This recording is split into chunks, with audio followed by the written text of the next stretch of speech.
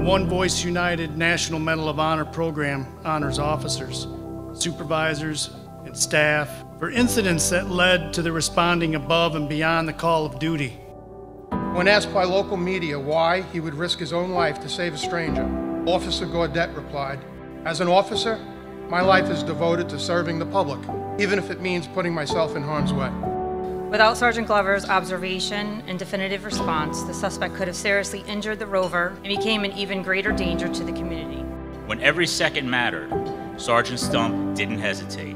He risked his own life to try to save others he didn't even know.